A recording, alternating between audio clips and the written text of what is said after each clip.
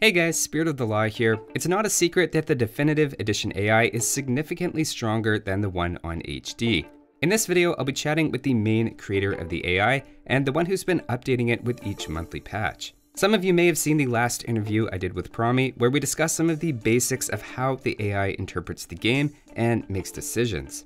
This time, the main focus is going to be on the more recent changes and complex behaviors, what he's currently working toward with the AI and its future direction, as well as how realistic machine learning could be for Age of Empires 2.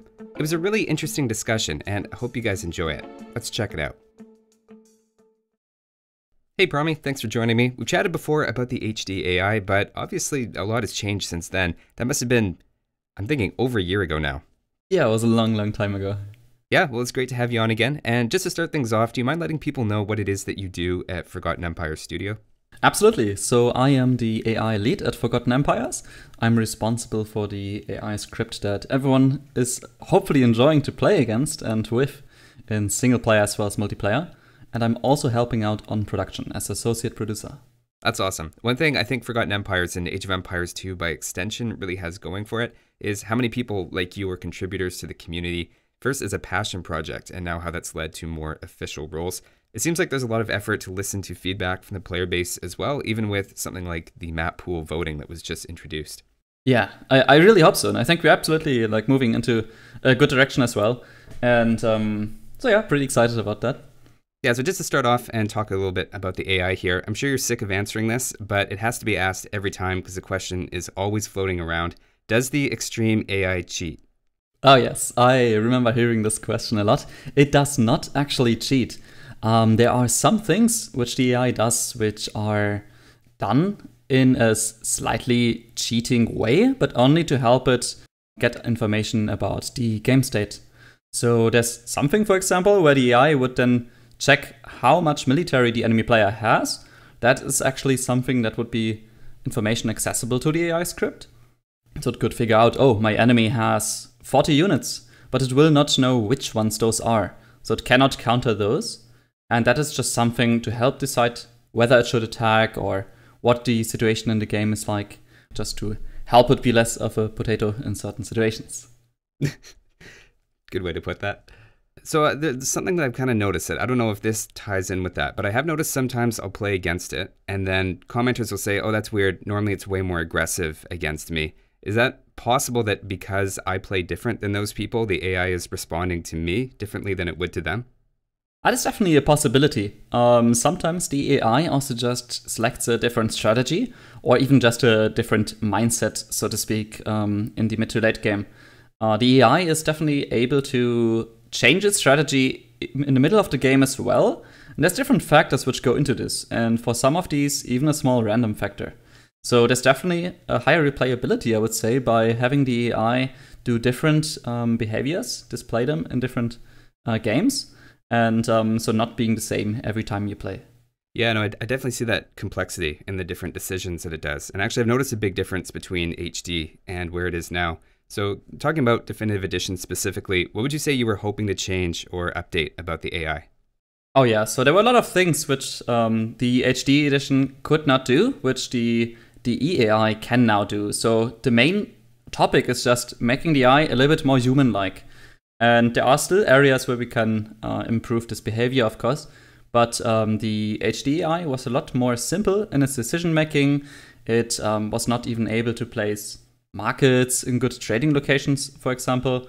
And also it could not control its units in groups well, which is still something in progress for the DEAI, but it is there partially already. And just these kinds of things are just something that is possible on DE now, and we definitely want to make it as human-like as possible.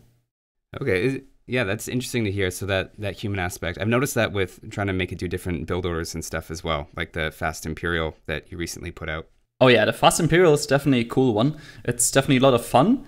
It is not the most strong version of it yet that it can be, but that is still something that will be iterated upon in the future and will be made into a more effective version of its current self.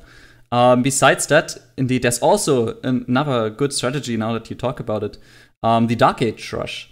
And the AI is actually able, on the extreme difficulty level, to pull off a rush in the Dark Age with militias, which is pretty cool with some fancy micro on gatherers on resource drop sites.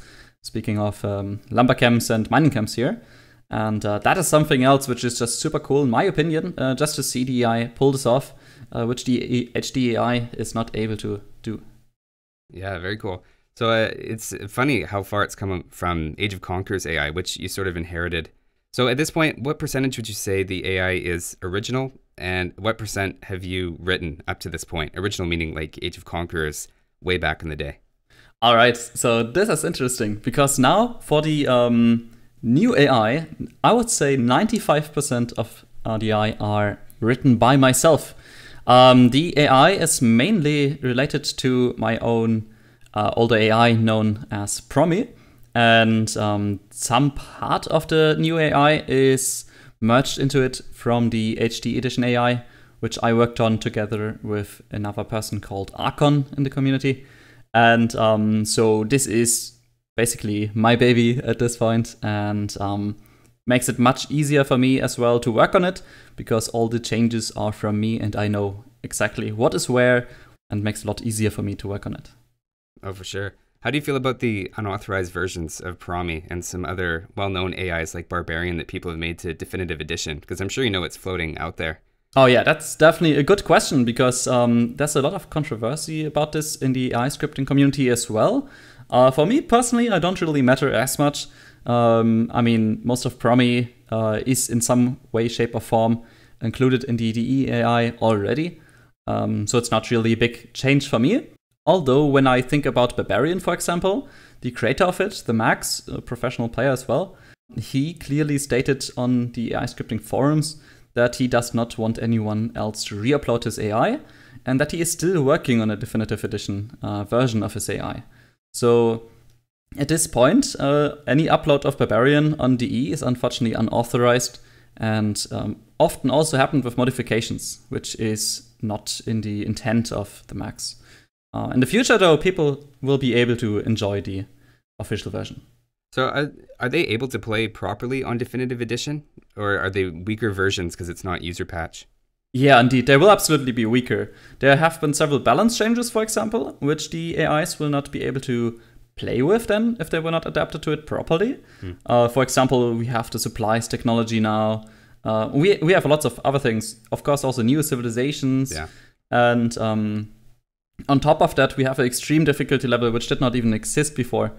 It just doesn't work properly. And then there's also on DE no hard-coded cheats anymore, which still exist on the CD version, which was Barbarian's target.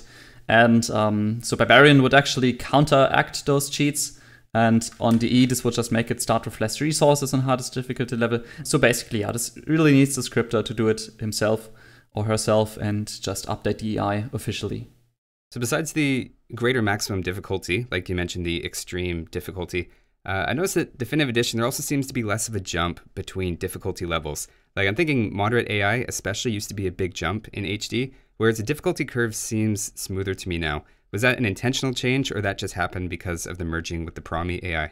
Oh yeah, that was definitely an intentional change. That's something that I looked out for, especially after collecting all the feedback on the HD Edition AI, where I also saw lots of people say that, and that, yeah, 2 standard AIs were a good training partner. Moderate AI would already be a little bit too aggressive.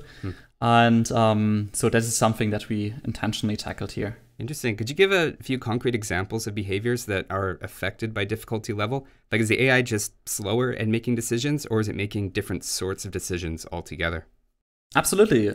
So maybe let's start this off by talking about the HD AI.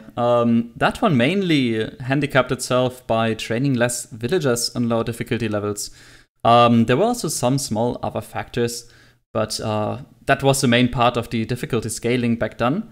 For the EAI that is much more advanced, we are able to handicap the AI in all kinds of ways now.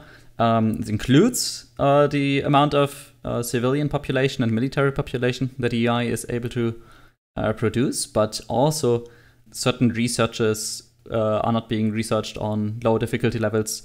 All kinds of fancy specific unit micro is not being done on low difficulty levels.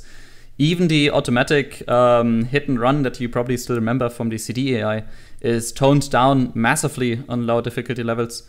And there's a big change. And for the extreme difficulty level, that's the only one that contains all of the fancy unit micro. Yeah, I'd actually be interested in talking about that for a minute, because I've seen lots of these different actions, like pushing deer and sheep scouting, and recently I even feel like I've been seeing it trying to quick wall. Oh yeah, so it is attempting to quick wall when it sees an enemy Dark Age rush coming, and currently does that around the gold gatherers. So it will try to do a quick wall from the sides of the mining camp to the gold mines, just to not let the enemy militias in. It's definitely still a little bit in progress, but it is working, and it's just so cool to see. Yeah, I'm curious, were those things possible before, or is it that the limitations on what you were able to do have somehow changed? Because I remember last time you said that without user patch, you couldn't have individual units selected or given tasks. Yeah. But it seems like that's possible now. Did something change there? Exactly what you said here. You were not able to select and task specific objects. So now you're able to select a specific building or a unit especially, of course, and task those in a certain direction or give them a certain object to target. And that just makes it possible to do all kinds of things. For the Dark Age Rush, for example, with militias, that is, of course, only possible with these new possibilities where you can task the units yourself, because otherwise the hard-coded AI attacking would just send them into the enemy town center. But now you're able to do all kinds of possible things that you can think of. And the quick walling here as well, that is all handled by the AI script itself to detect every single tile which it wants to place the wall tile on. And yeah, that's all new. Also the deer hunting, the deer luring with the scout, that's of course also only possible with this set of actions. And there's many more possibilities in the future as well, so that's very exciting. Yeah, are there any specific behaviors that you're thinking about or working on? You're still trying to get the AI to do? Oh yeah, so I still have a variety of things which I want to get to at some point. And I am mainly thinking about more group micro than already exists. For example, for the Archer Feudal Age Rush, that would be really nice to get them moving as a group to the enemy target, which would probably be lumber camp or mining camp, and focus down single villages. Would make it so much more effective than just attacking several villagers at the same time, not killing any of them. There's also some other things. Walling, the quick walling, that can be expanded to make it wall the entire base more properly. This would be a big one, I think, as well, in making it play more human-like. And that's really the main point here, to get it to be more human-like in the future. Of course, I also want it to be as strong as possible on the extreme difficulty level. I still want it to be as fun as possible on every difficulty level.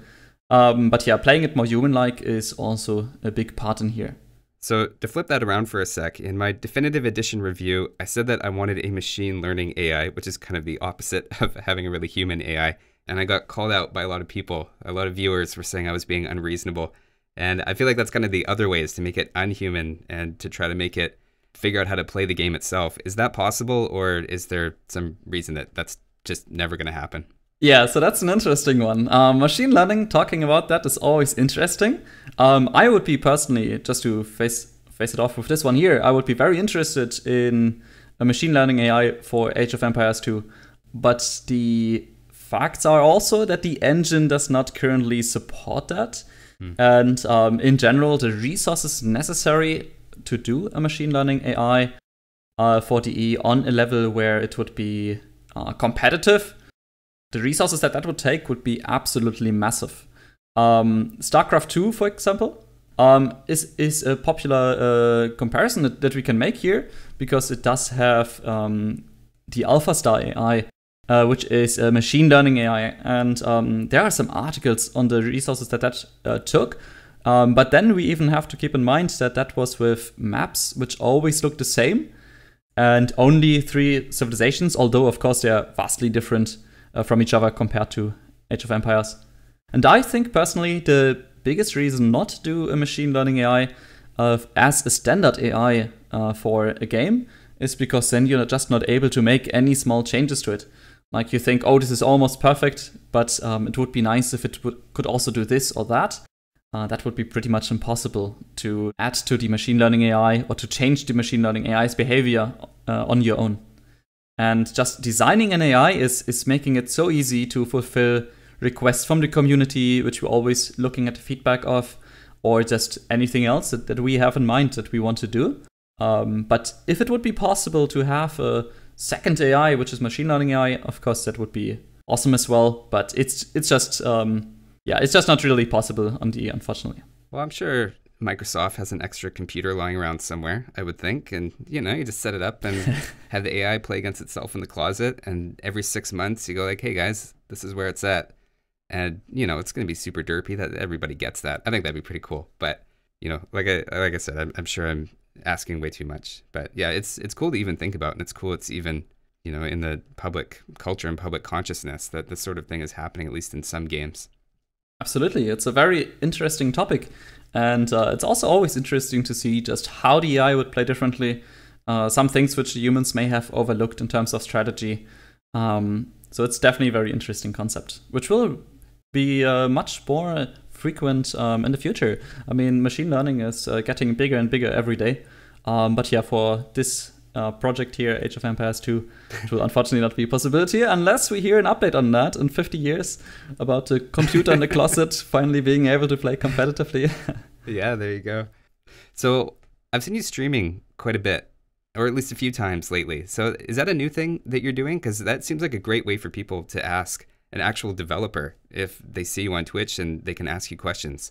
Oh yeah, so I have actually started streaming on Twitch now.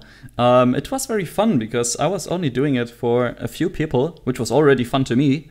And then we got a big influx of new viewers from Viper host, thank you here at this point, as well as lots of questions going along with that. So I ended up doing an AMA there, and on future streams after that as well, I was able to answer quite a lot of questions about the AI, which is always fun to me. So if anyone's watching this here as well and thinking, hey, I had this other question I feel didn't get answered completely, then yeah, sure, just stop by on the stream and I'll talk to you about it and give you my side of things. Yeah, it's such a great thing for the community to have developers that are interested in hearing feedback and changing things. It's an awesome work that you guys are doing. Thank you. That's all I got in terms of questions for this one. But, like you say, if people have more questions, they know where to find you. And I'll put the link to that down below.